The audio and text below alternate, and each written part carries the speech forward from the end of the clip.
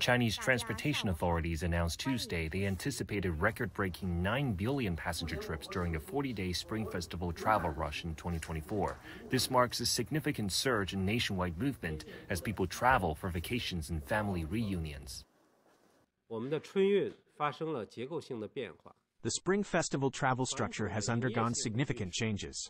Traditional commercial transportation, including railways, roads, civil aviation, and water transport passenger trips, is estimated to be around 1.8 billion, with the remaining 80% being self-driving trips. This marks a historic high.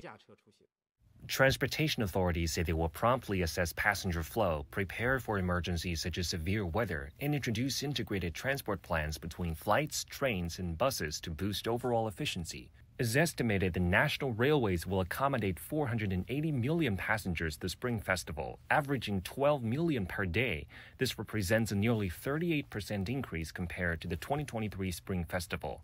In civil aviation, passenger transport volume is also expected to exceed 80 million, up by nearly 45% from the previous year.